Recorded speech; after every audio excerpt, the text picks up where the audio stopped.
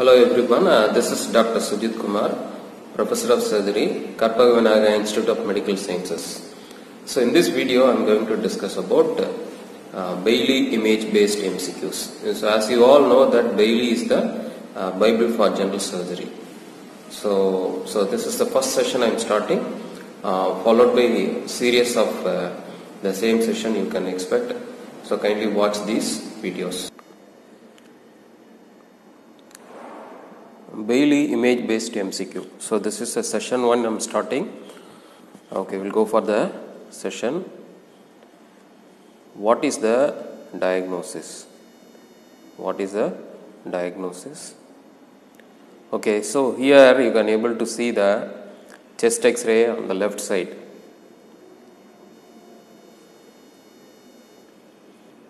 Chest X-ray on the left side here, and there are 4 options are given. Number 1 is the pneumothorax, number 2 is paraesophageal hernia, number 3 is pneumopericardium, number 4 is hair under the diaphragm. Okay, so we will discuss one by one. What is this?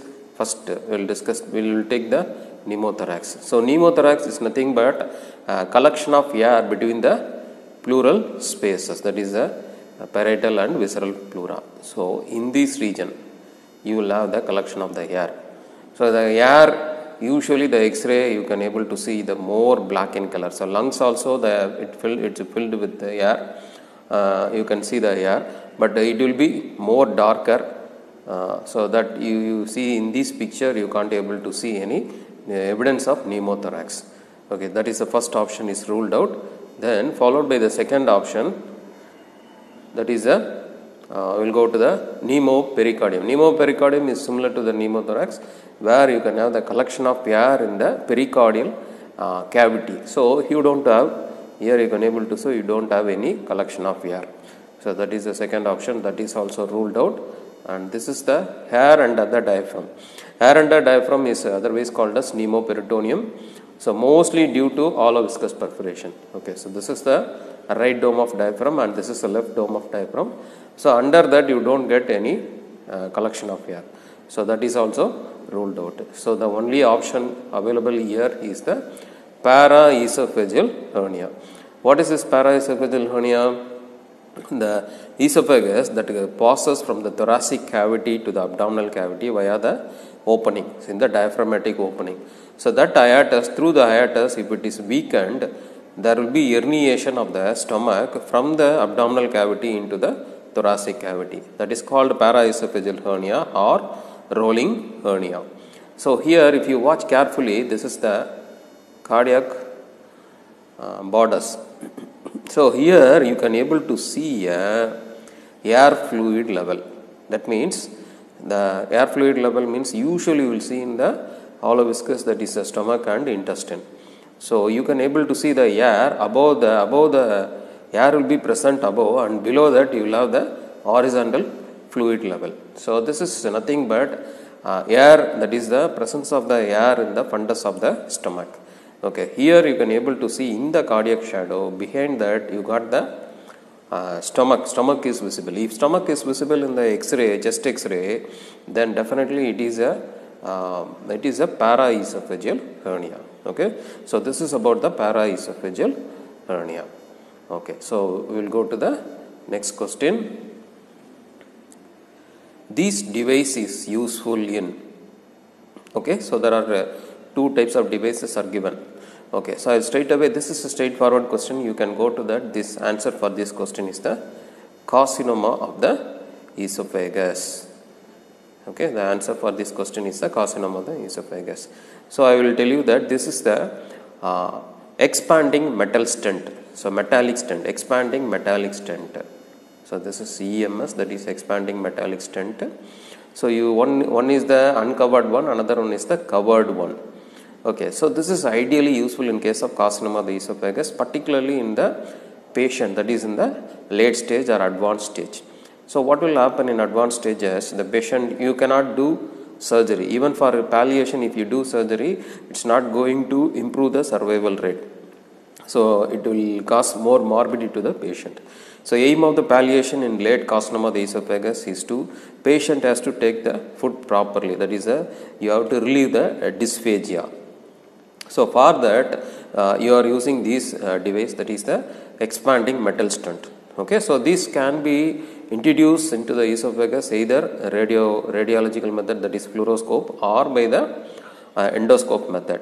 So by inserting this stent into the esophagus and over the growth, it will spread across and it will retain there and it relieve the dysphagia. The patient can able to take the food properly. So this is expanding metal stent.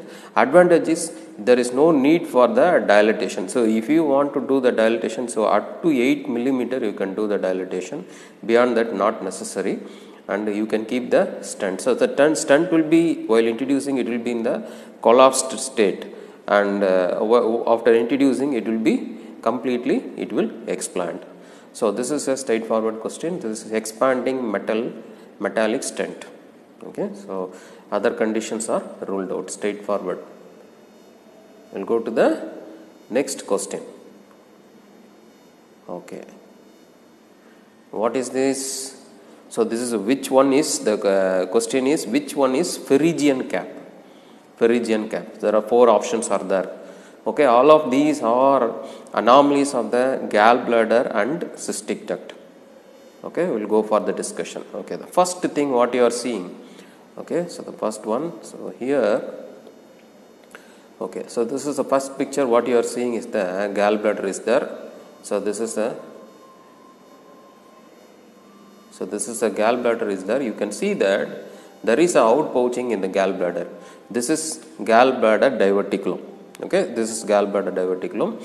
And number 2, here in the second picture, you can see that the cystic duct, ideally it has to be connected with common bile duct. So this is common bile duct, it has to be connected with common bile duct. Here it is connected with the hepatic duct. So that is particularly, that is the hepatic duct. So this is one of the cystic duct variation. So this is now also ruled out. And third thing what you are seeing, this is called gallbladder septum. So there is a septum in the gallbladder wall, and this is the anomaly that is called as pharyngeal cap, which is nothing but the people of Phrygia used to wear this type of caps. That's why it's called pharyngeal cap. So this is nothing but a gallbladder septum. Next one is the gallbladder. So what you are seeing is the double gallbladder with a single cystic duct. Okay, so all these things are ruled out. So we will go to the answer for this pharyngeal cap. So pharyngeal cap, this is the pharyngeal cap. Okay, so this is the pharyngeal cap. Okay, so we'll go to the next slide. So far we have discussed 3 questions. Okay, so which device is used for anastomosis in low anterior resection? There are 4 devices are there here given in the picture. Okay, so what you are seeing in the first picture is it is a circular stapler. It is a circular stapler. Otherwise, it is called as end-to-end anastomosis. End-to-end anastomosis stapler. That means, so you got this circular stapler is ideally useful in non-certain conditions like while doing low anterior resection. What is low anterior resection? Low anterior resection is a surgery useful in case of upper 1/3 of the carcinoma of the upper 1/3 of the rectum, or in some cases of middle 1/3 of the rectum. So where you will do the removal of the rectum with the growth, giving the margins and take out the growth completely, and the remaining cut end has to be anastomosed. That is called low anterior resection. So you got 2 stoma is there. One is from colon, another one from the rectum. So these 2 has to be anastomosed by using a stapler called circular stapler. That is called, otherwise called as end-to-end anastomosis stapler, EEA stapler. Okay, so that is the answer for this question. So what about the remaining options? All the 3 are linear cutter. Okay, linear cutter or linear stapler. Okay, linear stapler. So this is the linear cutter and these 2 are the linear stapler. You can see that you can do the side to side anastomosis. Here you can do the side to side anastomosis. That is a main advantage. Okay, so the answer for this question is the circular stapler. That is the first option. And go to that. So here you can able to see the circular stapler. Here you can see that the circular stapler. So this part is called as unwheel or head. So that part initially introduced into the proximal side of the colon or stoma. Then the remaining part has to be attached completely, and then you have to do the fire. So once you fire, it will cut as well as do the anastomosis. And this is a linear cutter. So this is ideally useful in case of gastrectomy, particularly if you want to close the stoma. So if you want to close the duodenal part you want to close, so you can cut and it will close. That is a linear stapler and cutter, and this is a linear stapler. So this is useful for all the types of side to side anastomosis.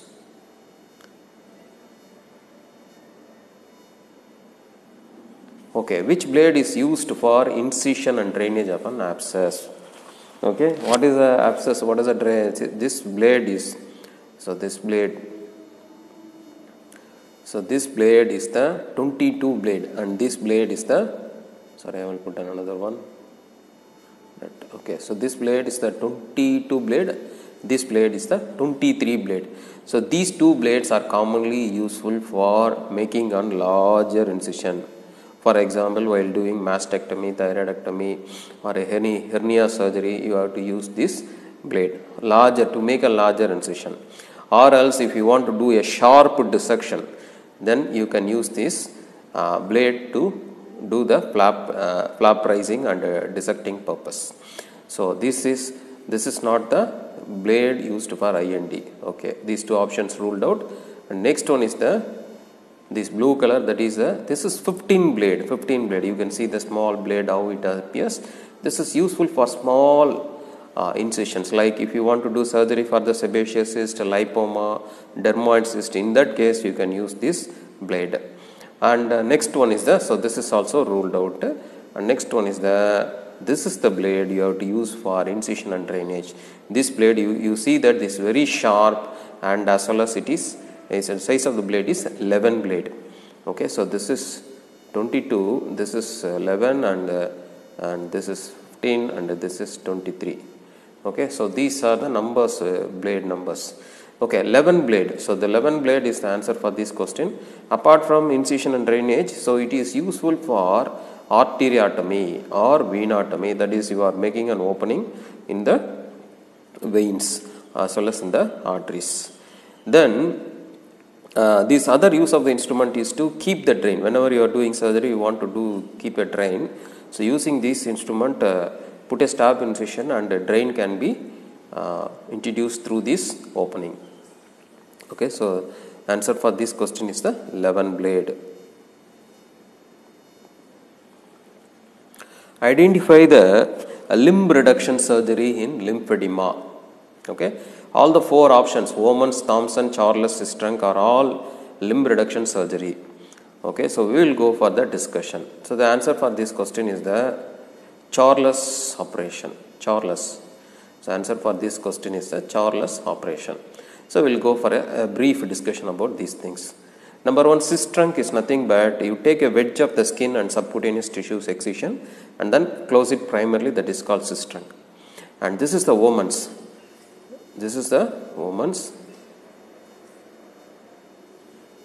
where you can see that either you can do it in the lateral aspect or in the medial aspect, where you can take a wedge of the skin as well as the subcutaneous tissues and you try to close primarily. That is called Woman's. So you can do either medial aspect or the lateral aspect, but you should give at least 6 months gap between these procedures, because there is more chances for the skin flap necrosis. So try to avoid that one. You have to give at least 6 months time.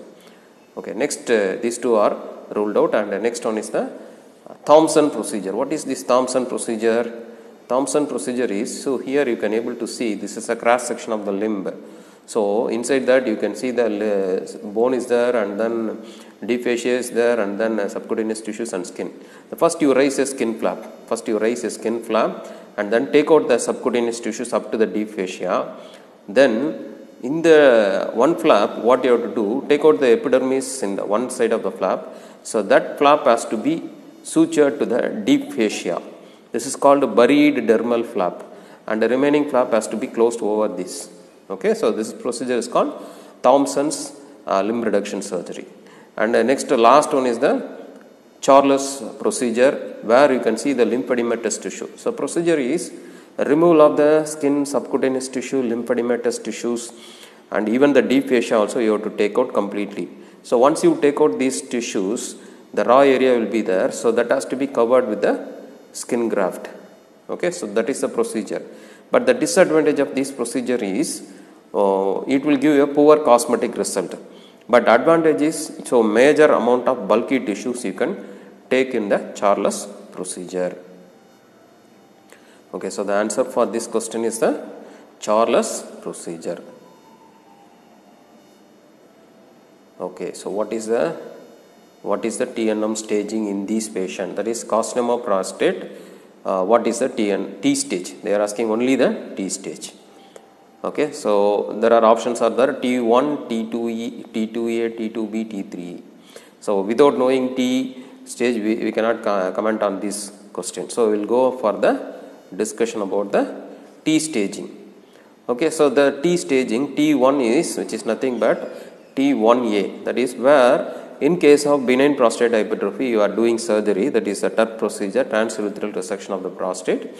If you are sending that after the surgery, you are sending the specimen, and less than 5% of the specimen it turns to be malignant, then it is called as T1A. If it is more than 5% of the specimen is positive, that is malignancy is there, then that is called as T1B. T1C is impalpable, you don't get any palpable lesion with increased levels of PSA. T2A, that is a T2A, so you got two lobes are there, one lobe and another lobe is there. T2A is the one involvement of one lobe, so this is called T2A. T2B, so that is the answer for our question. T2B is involvement of both the lobes. T3A is unilateral or bilateral extension. T3B is seminal vesicle extension. And other extension like rectum and pelvic wall, that is T4. Okay, that is T4. Okay, so this is the staging. Okay, we'll go back to the next same question. Okay, so the answer for this question is T2A, because the involvement of the one lobe. Okay, which position is commonly used in digital rectal examination? Okay, so there are 4 positions are there. We'll discuss one by one. Okay, so these 3 positions you will use in the rectal examination. Number 1, this one, and this one, and this one. Okay, and this one you are not going to use in the rectal examination. Okay, among these 3 positions, this is a one position called Sims position or lateral decubitus position.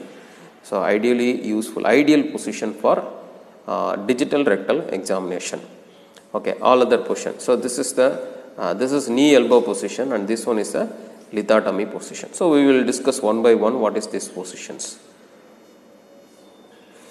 Okay, so the first position, the answer for this question is the Sims position. So this is the first position. This is a knee elbow position, where the patient you can see the knee, is knee and as well as the elbow has to be kept like this, or called knee chest position. So in this position you can do the rectal examination, particularly useful in case of young patients. And this is Trendelenburg position. Second position is Trendelenburg position. This is unusually useful in case of while operating, particularly for any pelvic surgeries or any varicose vein surgeries. You can put this position, which is nothing but head and down. So okay, head end has to be kept low and foot end has to be elevated. So this is called Trendelenburg position. So this is why in pelvic surgery it is needed. So if you are putting in this position, all the bowel will go into the upper part of the compartment, so you will have a free space to operate, and as well as to increase the venous return. In case of varicose vein, it will veins will be emptied. So this is the use of these positions. So it is not indicated in rectal examination. Okay, we'll go to the other positions. Okay, this is the Sims position. This is a Sims position, which is nothing but I already told that. So what you have to do, the patient in the left lateral position with the left lower limb. So this is not an ideal one. I will show that another picture. So ideally, the left lower limb has to be in the complete extension, and the right knee has to be bent and it is close to the chest level. So this is an ideal position, and the gluteal region has to come to the edge of the table. Okay, so this is the ideal position for examination of the rectum, and this is lithotomy position. So this also I will explain. Okay, so here also you can able to see the first one is the knee elbow position. First one is the knee elbow position. Second one is the Sims position or left lateral decubitus position. Third one is the jackknife position. Jackknife position is the one you see the position. It's ideally useful in cases of where you are operating pylorodial sinus in the sacral region. You have to put the patient in the prone position with the like this. You have to put it. And lithotomy position, where you can see that the patient in supine position with the hip level, it is externally rotated and as well as abducted completely, and knee in flexion. So this is called lithotomy position. All perineal surgeries you can use this position. You can do the perrectal examination also. Okay, so here you can see the digital rectal examination. This is an ideal Sims position, first picture. So you do the inspection and palpation in digital rectal examination. These things you have to assess. Intraluminal, what is there? Intramural, what is there? Extramural, what is there? Okay, so this is one of the quote, that is, if it looks like a clover, the trouble is over, but if it looks like a dahlia, it is surely a failure. An old adage says about. Okay, so what is the option? So this answer for this question. So this is a picture. Answer for this question is post-op hemorrhoidectomy.